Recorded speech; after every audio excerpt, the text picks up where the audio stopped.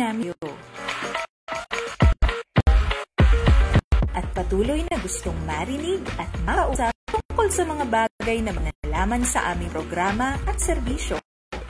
Dahil gusto namin Civil Service Commission at ang publiko konektado. So, why don't we start a regular chat over lunch through Facebook Live?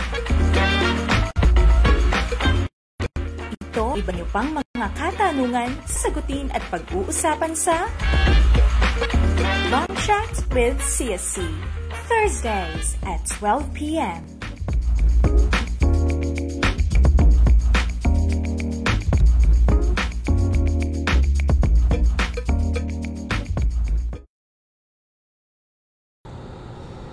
Magandang tanghali Pilipinas, magandang tanghali mga kalanchi.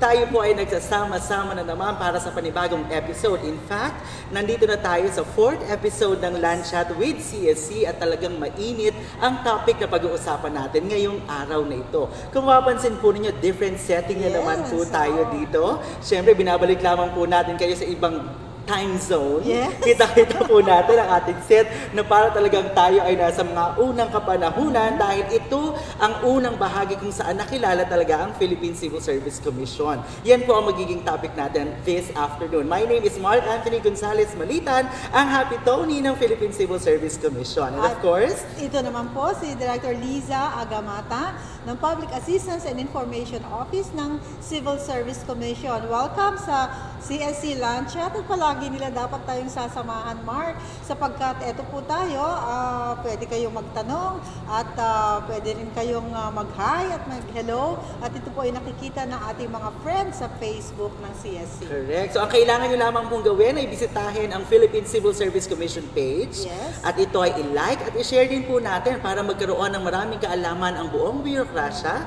tungkol po dito sa ating mga issues and concerns. At ito so once mabilis again, mabilis lang kasi po ito po yung magaganap from 12 o'clock hanggang 12:30 lamang. Yes. Pero syempre, maaari kayong mag-post ng inyong mga katanungan kung sakasakali na ito po ay hindi namin mabibigyan ng kasagutan ngayong 30 minutes time.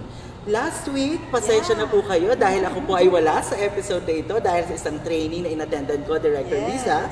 Pero syempre, kami din po ay nagpapasalamat dahil ako ay hinalilihan ni Moon Danipo. Correct. Siya naman ngayon ay nasa Australia, New South Wales. University of New South Wales. Para po kumpletuhin ng kanyang scholarship. So, hi to Moon. Moon. Hi, Moon. We're back all together and congratulations in advance that you're about to finish that. And of course, at last marami week, kayong napag-usapan last week. Nakasama natin, walang iba, kundi si Chairperson Alicia De La Rosa Bala na nag-hi sa ating mga ka-LunChat at ganun din, na-discuss niya yung pinakamahalaga mga features ng Ease of Doing Business, Efficient Government Service Delivery Act of 2018. Yes. And of course, meron din po kayo naging papel doon, nagkaroon din po kayo ng mga discussions ano po, tungkol doon sa Act of 2018 na ito.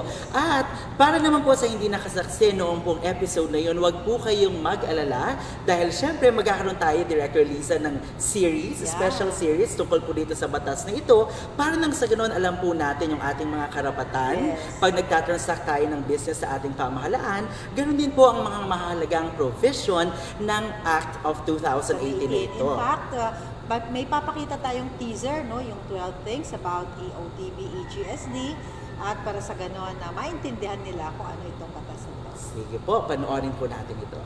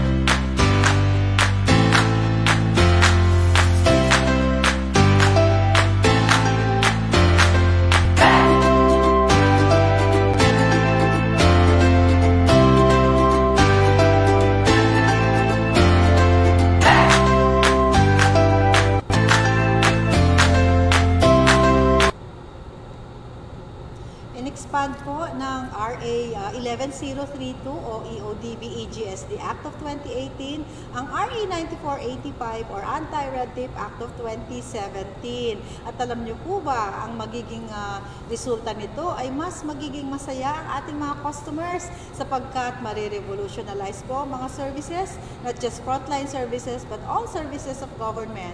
Magkakaroon po ng cost compliance analysis at re-engineering of procedures sapagkat kailangan na po mas mapabilis pa para sa ganun mas mabilis po ang negosyo at investments at magkakaroon po ng mas magandang ekonomiya. At syempre, masaya tayong lahat. Correct. Diba? At maganda po na malaman ito ng ating mga kapwa Pilipino para nang sa ganun alam natin din yung mga karapatan po natin. At syempre, ito isang magandang gawain para alam nila na yung government po ay talagang nandyan para sa inyong lahat para bigyan po ng katugunan ng inyong pong mga... At in fact, hindi nga tayo nagkasya dun sa 10 years no, na magagandang nagawa ng ARTA, lalo pang pinag-ibayo ang batas upang sa ganon, mas maganda po ang ating karanasan bilang customers ng government. Correct. So iba na po talaga ang may alam mga kapwa namin Pilipino, no? So alamin po natin ang mga batas na ito sa mga susunod pang mga episodes ng LunChat. Yan, i-greet natin si Princess Flores Onia. Yes. Siyempre, inaabangan din ito ni Miss Ana K. Flor. Maraming salamat for loving the program. Yes. So, ito po ay patuloy na magaganap every Thursday, 12 to 12:30. John Kin. Ella Arcosa. Welcome po dito sa LunChat. Si Donsky. Si Rick Peralta, Danica Dancel. Welcome po sa ating lahat ng mga nanonood again all over the Philippines and all over the world.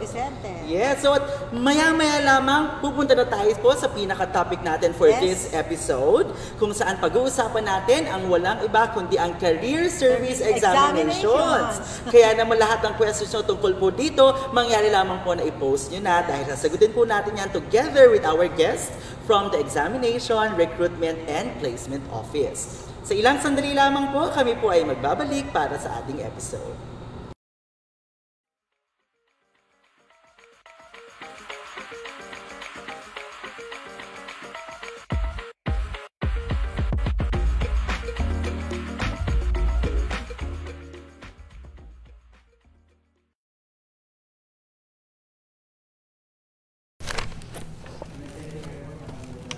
Welcome back mga ka-LunChat dito po sa ating special episode for Career Service Examinations. Together with us once again, si Ms. Marian Domingo po ng Examination, Recruitment, and Placement Office. Welcome back again, Ma'am Marian.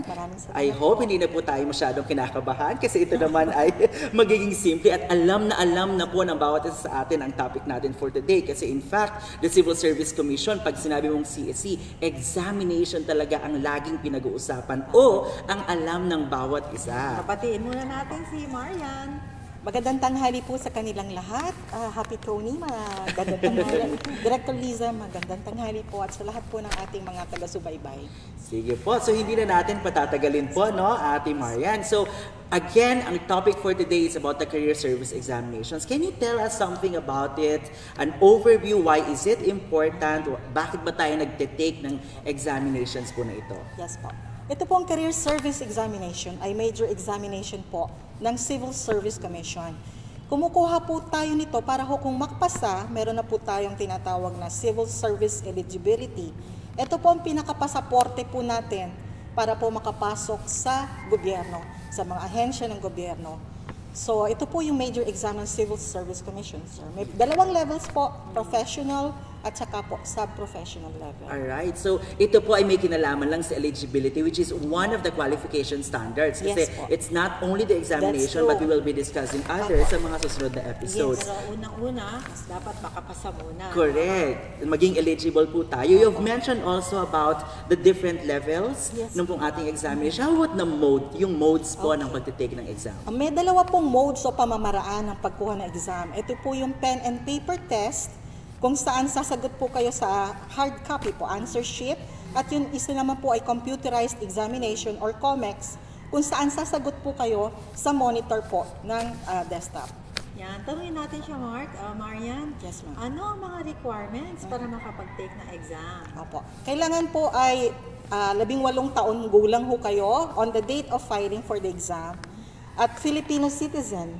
at not convicted of by final judgment of a crime involving moral turpitude or offense. Example po ng conviction like rape, yan po yung involving moral turpitude. Yun po among other things po na admission requirements. So nais lang nating linawin kasi dati may naririnig pa po yung ibang mga estudyante na dapat second year in college ka muna bago ka mag-take ng civil service exam. Any clarification on that po? Opo, Happy Tony. Ang kailangan lang po ay Filipino citizen. Pagka at 18 anyos, pag kukuha po kayo ng sub-professional level at kayo po ay nakapasa, ito po ay appropriate lang po sa posisyon requiring less than 4 years college studies. Pag professional level naman po or eligibility ang inyong naipasa, ang kailangan po dito ay completion po ng 4 years college studies. Yun lang po ang difference. Ano naman yung mga areas ng mga katanungan doon sa examination?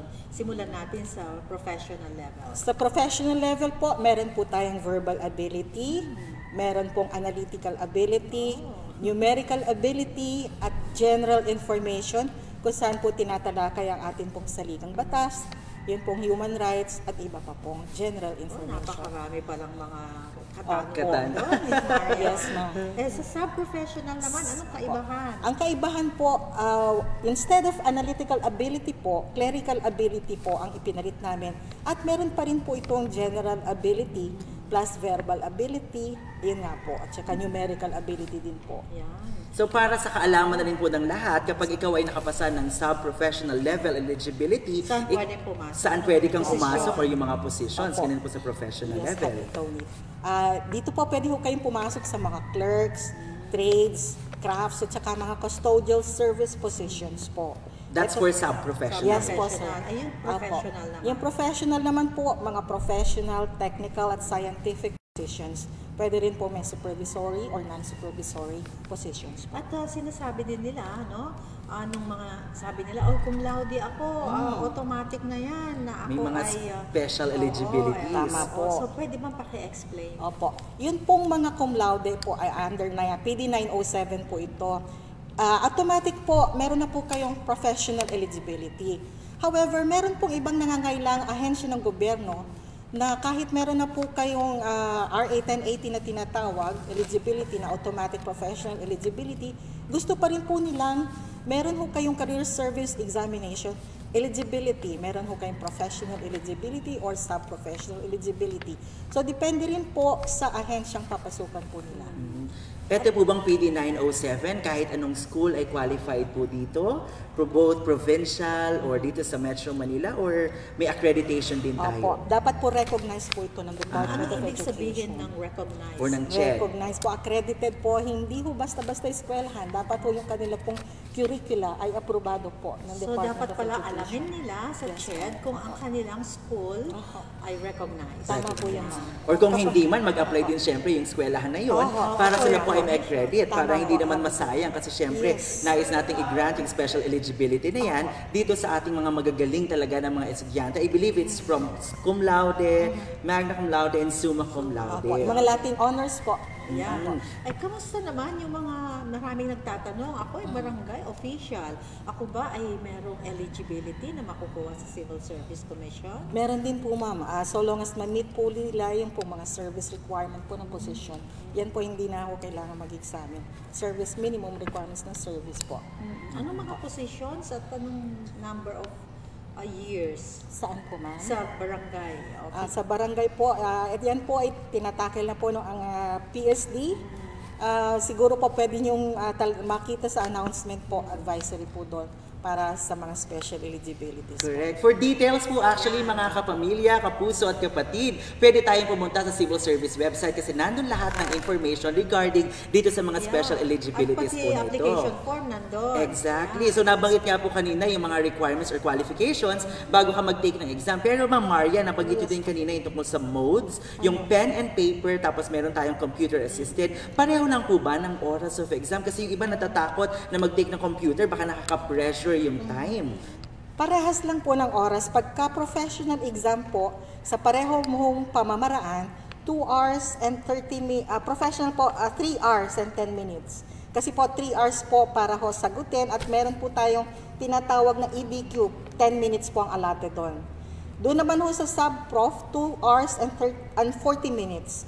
So, ang kaukulan pong mga scorable scores sa sub-prof ay 145 items.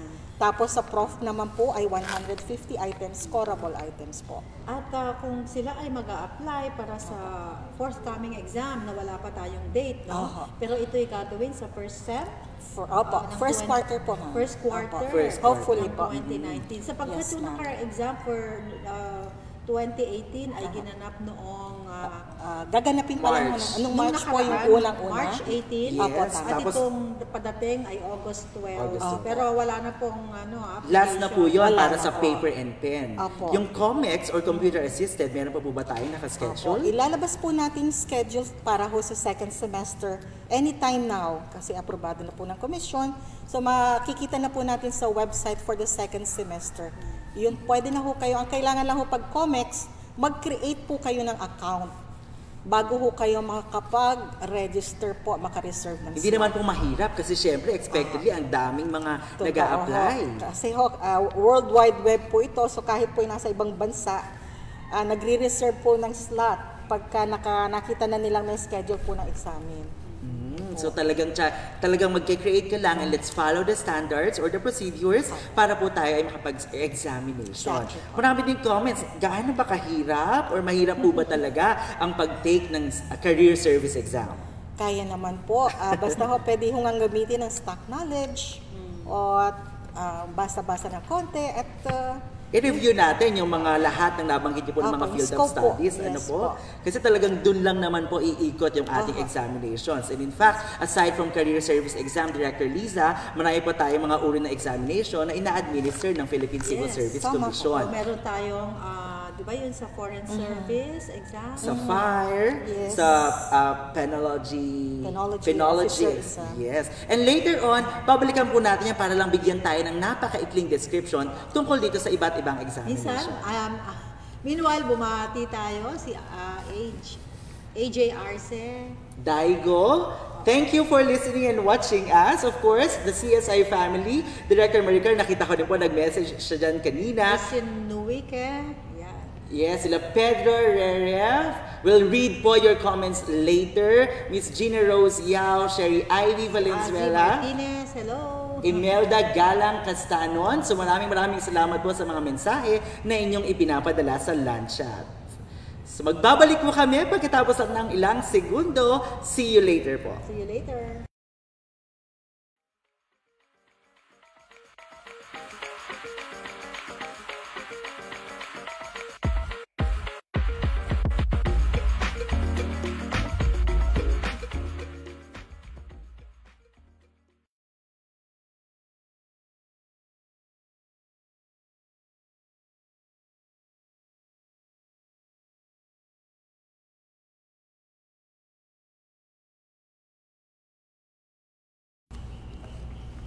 So ano naman, Maria, ang mga tips? Kasi tinanong ng ating ka-LunChat, anong mga tips bago mag-take ng exam? Yes, lalo pat August 12 na po ang darating na malapit na. exam. So, Ano kanilang ano yung gagawin? huwag kakalimutan at ano yung mga dapat nilang gawin? dapat po sana nandoon na po kayo sa venue po ng examen. Mga around 6 o'clock po, bukas na po yun ng 6 a.m. At isasara po ito ng 7:30 a.m. yung pong mga gate. And mahigpit po tayo. Mahigpit po tayo dyan. So sana po nasa loob na ho kayo para makapag-start na po tayo ng mga preliminaries po na examination.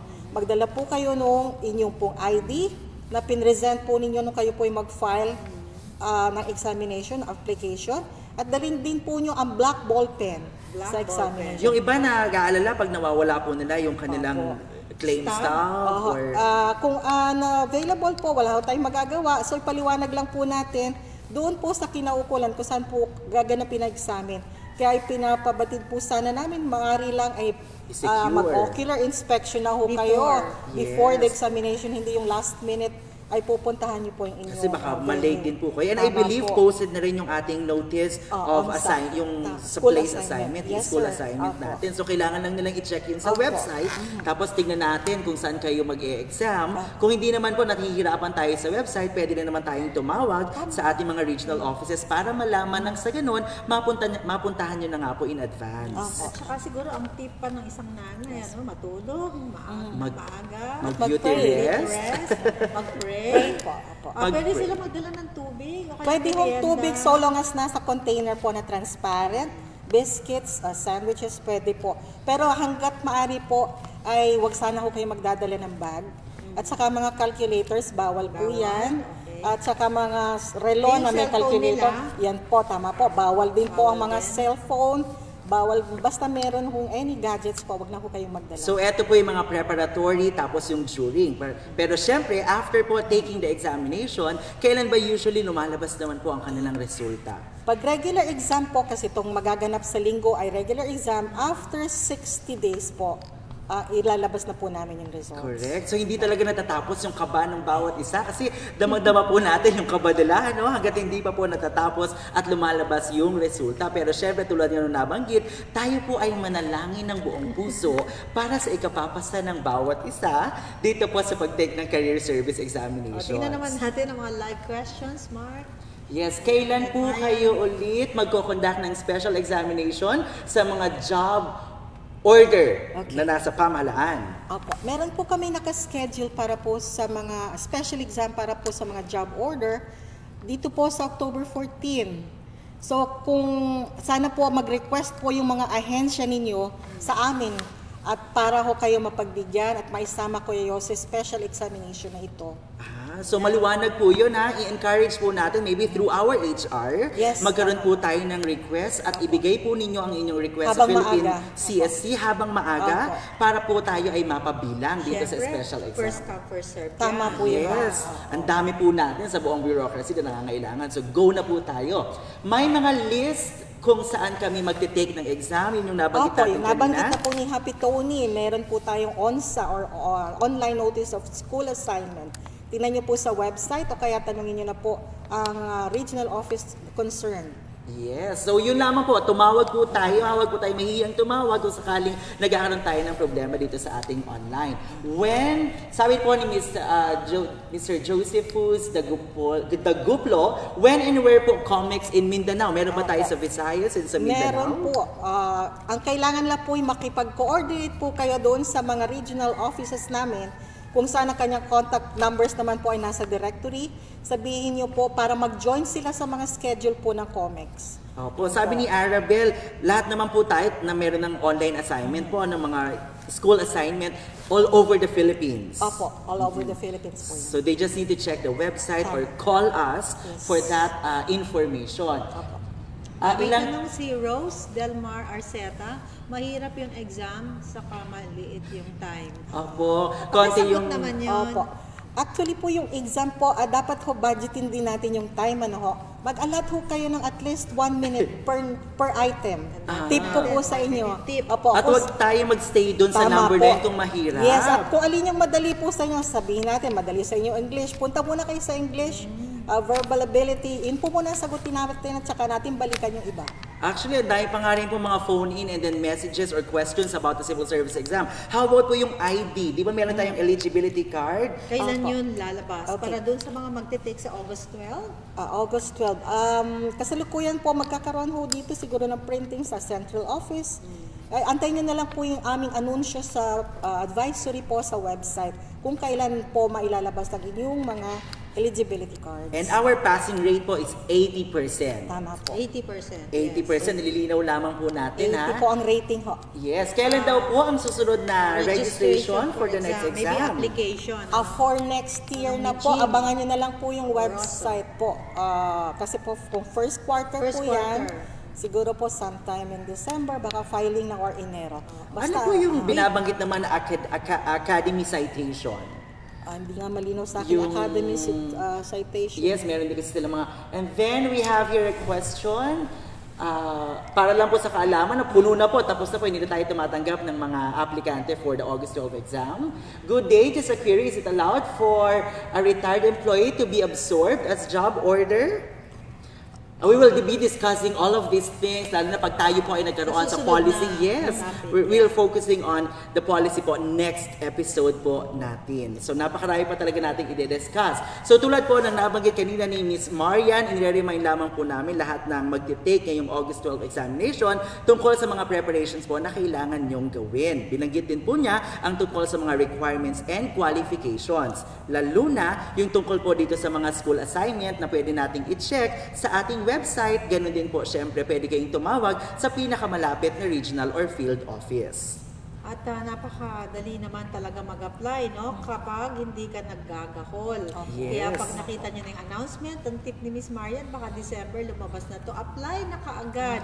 Huwag nang antayin yung deadline, baka naman kayo masaraduhan na. Opo, ang pinakamahalaga, kung meron man po kayong request, mangyayaring sumulat lamang po sa Philippine Civil Service Commission na naka-address sa Examination, Recruitment and Placement Office at ibibigyan po namin yan ng katugunan. Tayo po ay magbabalik makalipas ang ilang sandali lamang, mga ka-LunChat.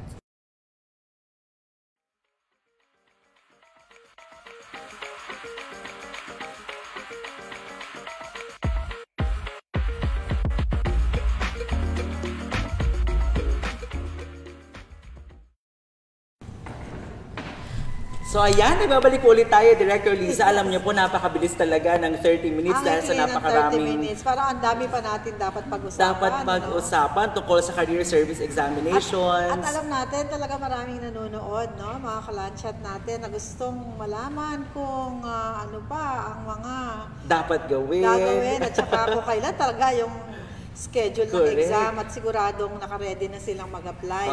Siguro ang tip natin sa kanila, no?